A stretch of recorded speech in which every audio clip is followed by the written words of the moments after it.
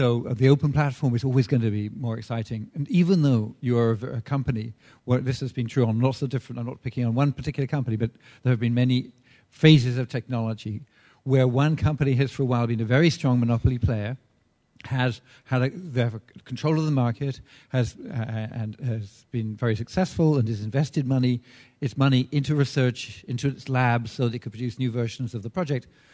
Still, you look at those times in history, and you've realized that the innovation was limited to what happened in those labs. The innovation was limited to what happened in Bell Labs on the telephone. For years, the telephone's basically completely unchanged. So when there is a company which controls access, then the innovation will never be as great as when it's open. That's why, I think the open internet platform is very important, and we should push for it.